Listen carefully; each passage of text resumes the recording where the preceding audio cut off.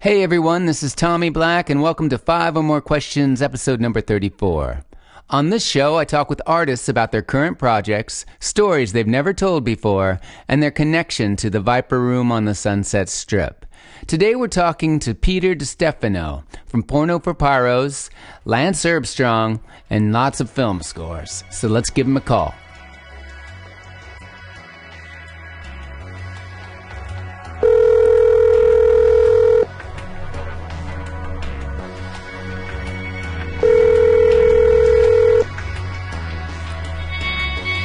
Hi, Tommy. Hi Peter, how you doing, man? Doing great. How are you? I'm good, thanks. So tell me where did this all begin? Where are you from, Peter? I was born in Santa Monica, California, in Santa Monica Hospital in 1965. Mm-hmm. I was the first generation born out here from parents from Sicily. And so I'm an Italian American. I was raised in Santa Monica, and my father did music, and I got really affected by Elvis and the Beatles and the Rolling Stones and Led Zeppelin and Hendrix and many others. And then I just felt like music was something I have to do. Mm-hmm. And it's not like I want to do it; it's I have to. Yeah. Yeah. I don't know if that makes sense. I hear that. Where are you right now? Are you in Santa Monica right now? Well, no. Right now, I own a home in Camarillo, but I work out of Santa Monica a lot. Mm-hmm. I do a lot of film session work in Santa Monica. Now, I saw you did a ton of stuff with Harry Gregson-Williams. Yeah. Lots of cool credits with that. Is that the sort of... Yes. Yeah, I'm still doing that on a daily basis, and I'm grateful.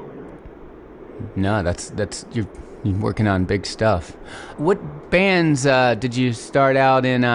I guess was it in the LA scene or Santa Monica scene or? Yeah, Santa Monica. I started with a band called K38, mm-hmm. which is a surf spot in Mexico. We were a surf band, and we did like surf music. We played all the parties. We played Madame Wong's constantly. We played the Troubadour once a month with a band called Halfway Home and Electroflow and bands like that. We were just a local band, and then I started to write original songs, and I started taking more and more serious, and on a surf trip in Mexico. Uh-huh. And I went to audition for his new band, Porno for Pyros, that he wanted to do, and we hit it off, and it worked out, and we wrote a couple of records and toured the world, and the rest is history. You bonded by surf. Yeah. Yeah, that's cool. What was that writing process like? Playing in that band. I mean, that's such a great band. Well, what happened was Jane's Addiction was at their peak, and they had made 2 incredible records, actually 3. Ritual had just been released, and they were doing the first Lollapalooza, and he said, after the Lollapalooza, he wants to do Porno, and I was like, I at first I passed and said I just want to do my own band with my brother and play the second stage at Lollapalooza in Irvine, and then we got together, and then the concept of adding a DJ to the band made it different than Jane's Addiction. It wasn't just another 4-piece rock band. Right. Right. There was a fifth element, and it was this DJ. So Skatemaster Tate flying samples over. So I thought that was cool. So then we went to Skatemaster Tate's house one night, and he was DJing Riders on the Storm from the Doors. Wow. And I pulled out my bow, and we wrote this song called Orgasm over Riders on the Storm. Very cool. And then he was doing some salsa stuff, and then we wrote a song called Mija over that. So anyway, we wrote 3 songs with this guy Skatemaster Tate DJ'd music, and I wrote these songs over them. Huh. And they were called Curse Female, Miha, and Orgasm. Wow. Off the first record. Wow. And so that I go, that's different, you know, where we're going to write. And then when we turned the songs into Warner Brothers, they said, you're crazy, because we had whole songs underneath them. Like, we wrote songs on top of Riders on the Storm. Mm-hmm. And they're like, you can't do that. You can't, you know, and so they talked us out of it. And then I did a band called Lance Armstrong in 2010 till now, yeah. where we've done full mashups, you know, and so, so I guess it was just too ahead of its time, which was great because we made great music with just the DJ throwing samples over it instead of whole songs. I saw some video of you doing the Orgasm song. It's really cool. You know, you're oh yeah, and Perry's voice, this melody's always awesome. You know. Yeah. And also, I saw you did some stuff with Peter Murphy, which is yeah. I did two tours with him and a record. Wow. Yeah. Tell me a little about working with Peter Murphy. Well, he also sang on a record that I did. You know, so we've done a couple of records together, but he sang on my record I did with Harry Gregson-Williams, a project called Rambient that was on very underground. Mm-hmm. And then we did an album together, Just for Love. Mm-hmm. Peter Murphy's Just for Love. It's a live album with just me on guitar, synthesizer, and a violin player. We did a whole tour like that. It was the hardest tour of my life because I was supporting everything with a guitar, synthesizer, and, you know, like, at the time there wasn't like a laptop or anything, so it was 2000, and we did, I was using this rolling guitar synthesizer, doing piano sounds and drums on it, and you know, using it and floating everything with a violin player and him singing. And that was an incredible tour. And then the tour before that, we had Kevin Haskins on drums, Eric Avery on bass, and you know, drum, you know, we had, what else? And then we had this guy on keyboards. And so that was like more of a traditional band, so that was easier for me. Right. Not as much pressure. And the show that I'm going to do at the Viper Room is now just me alone because you know, there was a rush that I got from doing that with Peter Murphy that now I'm going to cover everything all by myself. I'm going to play and sing and then use a looper and then a laptop to DJ also. Very cool. Yeah. Lots of technology going on there. Yeah, but then also very stripped where there's nothing and it's just like a guitar and singing. And the bow. Yeah. Well, the bow I'll use as I am DJing, you know? Mm-hmm. So like I'll be singing like if Bob Dylan, like an acoustic, a guy with his guitar, you know? Yeah. Like Robert Johnson. I'll do just vocal and guitar with no effects, nothing, a dry sound. Then I'll do something and I'll step on a looper and loop myself and accompany myself. Then I'll DJ and bend sounds and stutter sounds and then mash things up and move things over and, you know, just be very creative with man and machine. Yeah. Cool. Yeah. That's very cool. It's going to sound good in there too. It's a good sounding room. Yeah, and I keep it simple. So I just go direct into a direct box mono, and then a vocal, and everything is mixed down into mono. Cool. And it's pretty easy. What do you think of when you think of the Viper Room? I think of Johnny Depp, River Phoenix, Kate Moss, you know, the Chili Peppers, John Frusciante, just the stuff that I lived there and the experiences that I had there. Any memories of any shows you saw there or anything like that? There was one time I got asked to play there, and it was right when, right at the ending of Porno for Pyros. Not the end. We never broke up. We just, you know, I needed to get well. I was very sick with cancer and heroin addiction. Are you okay now? Yeah, it's just miracle. 22 years sober, and 23 years in remission of cancer. Amazing. So it was a gift from God, and so I feel, I've seen some incredible talent there, and I got to play there. We did some underground improv shows. Porno for Pyros showed up there and jumped up on stage and played at gigs there. Mm-hmm. We've I've just gone in there to hang out and party and just see different bands, mm-hmm. And musicians. Cool. And then I played an acoustic set at the downstairs bar that you guys have once. There was a girl that I was seeing, and I went and played guitar for her when she sang. So that was fun.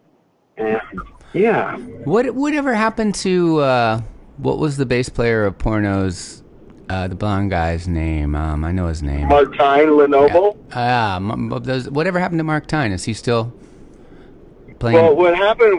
He married the Married with Children girl, Christine Applegate. Yeah, Christine Applegate. Mm-hmm. So he married Martijn and Perry were like oil and water. They just didn't mix, musically, it was really fun and creative, but there was, the personality. They're like two alpha males or something. I don't know, but it's like to try to get them together to do anything. I mean, I have 13 songs written for Porno for Pyros that we had written while we were still going. Like we were ready for the third record, but drugs and egos and volatility just could never get it together. Then we tried to do it like I think 4 years ago with me, Mike Watt, and then I went in we rented this house and we tried to start doing it, and then Perkins and Perry, they were disagreeing about, like, Perry wanted it more electronic and Steve wanted it more this, and then what always happens is they just do a Jane's Addiction thing, and they go do Jane's shows, and they do Jane's shows. And so, and I've always been at peace with whatever the situation is, because I just play. I just play. I don't. To me, it's if I did it for the people and the property and the prestige, I would not be doing it unless I was playing Lollapalooza or Woodstock or some big awards show where there's people, property, and prestige, where I'll play a coffee house for 3 people or an open mic, or I'll go this and I'll go. I just have to play. Yeah, and you get just as much out of it doing that, Yeah, because it's for God. It's between me and the Holy Spirit, and I have to. I'll get sick. Yeah, I'll get sick. Yeah, and the thing is I got asked to play guitar for David Lee Roth. He's doing these Van Halen, all of the Van Halen catalog, which is really difficult to play and stuff. And I was like really excited at first because I'm a huge fan. And I was working on it, and then I was finally like, and then I talked to the management. I said, I want to do new music. Can we do new music? Like, we'll mash up Van Halen with it. No, we don't want to do any new music. He wants to only do the old catalog, and that's it, just like the records. And I said, I'm sorry, I can't do it, because the amount of time and energy that I have to do to stay in shape to be able to even do that, I wouldn't be able to be creative at all. Right. And so for me, for health, I have to do 50% creativity and 50% conclusions. So when I do a song, like when I get up, when I play on Thursday, I don't have any plans. There's no preconceived anything. I just look at the room and then read it, and then go. And that's what I've been doing lately at my gigs, is I don't have a plan. I mean, the laptop has a catalog in it of sounds and stuff, and the guitar is tuned, a certain way and stuff. So that's all predetermined. But I don't know what I'm going to pull out. And then there'll be times I'll even go, oh man, I forgot to play that song. Or I wish I would have played this one, or that one didn't work too good, or and it's okay, but that's life. Yeah. You know, so it's more of like a life experience, you know. So sorry if I'm talking so much. No. I'm just inspired. No, it's great. It's great. I love it. No, we're looking forward to seeing you on Thursday. It's good stuff. I'm so, thank you. I'm a fan of the Viper Room and people. And it's funny because if I could say anything that I'm lucky about, is that I don't show up anywhere in life going, you know, in 1994 I played Woodstock and we had the, you know, and I don't go, you know, I'm a 54-year-old gray man and I'm so lucky to have a gig. Yeah. I just want a gig, any gig. I don't care where it is. And so when I played the Whiskey last, you know, and I showed up and I saw my name at the top in lights, I was like, oh my God, no, you know, and I went in there and they gave me this room I've never seen before, the really nice room with like couches and refrigerators and everything. And then I was like, I opened the door and I said, everyone come in. No, we're, you know, and I'm not playing last. Let's be honest here. Let's, you know, you guys are bringing more people than me. Let's be real. You know, I understand, I appreciate my history and that you guys are honoring me because of my history and my legacy and stuff. But let's, you know, let me open for you. Let's share this room. I respect and honor it, but I'm going to show my gratitude because that's really a gift, you know, to be able to still play and to do this, you know, and so I'm just, I come from a different place, you know, I'm coming from a place of, I am grateful, you know, I'm really, really grateful to be playing the Viper Room. It's a historic place. There's the Viper Room and the Whiskey. Those are the two coolest places. Yeah. In Hollywood. And so for me to be able to be invited to come play there, I'm so grateful. And I'm going to be honest, and I want to make it historic. If there's one person or 100 people, I don't know, you know? Yeah. Yeah. It's making history. Yeah. A legacy. Yeah. Are you playing under your current, you know, your name, or are you also doing Lance Herbstrong stuff still, or is there a Pornos reunion? I mean, you said you guys jammed a bit. That's 3 questions. Sorry. Well, everything is, Porno for Pyros is still open, the LLC, you know, the band. We never broke the band up. So it's still open, and I know it's up Perry's sleeve. Yeah. And I know, you know, really and I'm cool. ready. We got these songs and everything. Lance Armstrong, we're still going. You know, we toured the world. We've done a lot with Lance Armstrong. So now we've sort of like, you know, I'm doing something different right now. And what I'm doing is just my solo stuff. Cool. You know, which is I DJ Lance Armstrong. I play Porno for Pyros. I mash up Porno for Pyros. I play my solo stuff. I do covers. So it's basically a history of everything I've done by myself.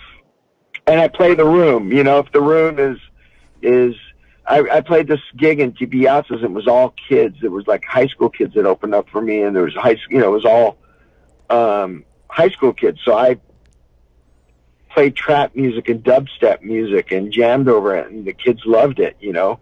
Where if I would have sang, you know, old rock and roll songs, they would have left, you know. So I play the room. I don't come with a plan.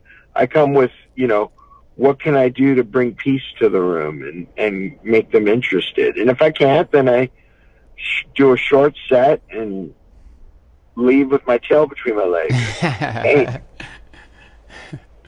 Awesome. Very cool. Well, I saw you sometimes do some more Lollapalooza stuff too. Do you? Well, I've played every single Lollapalooza that ever was, except for this year. This was the first year I didn't play. I just was like, I was invited to play, and I was just like, I think I'm done. It's like Forrest Gump running. You know, like when he's running and running. Yeah. I just feel like to try to keep that and get on the plane and fly to Chicago and do, you know, just to say, hey, I did it again. It was like, you know, there's something that was very in my heart about it, up to a point, and then something happened where I just I don't know what happened. Yeah. This year I just gone, I'm not interested. I'd rather play the video game awards or go play a video game festival, Right, you know, right. or something, or the Viper Room. You know what I mean? I'd rather play the Viper Room. It's cooler to me. Yeah. Cool. Right now. Cool. Very cool. All right. Well, we're looking forward to this. It's this Thursday, the 7th, and we'll be there. I'll be there. Looking forward to seeing you, and thank you very much for talking to me, Peter. Oh, thank you so much, and I'm really grateful to come play there, and thank you so much, Tommy. All right. Take it easy. Have a good evening. You have a good evening too. Thank you. Bye. Okay, bye-bye.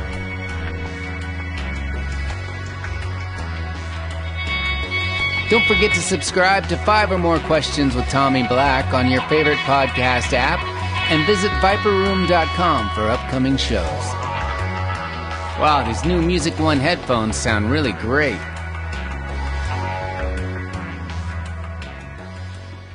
Love you, baby doll.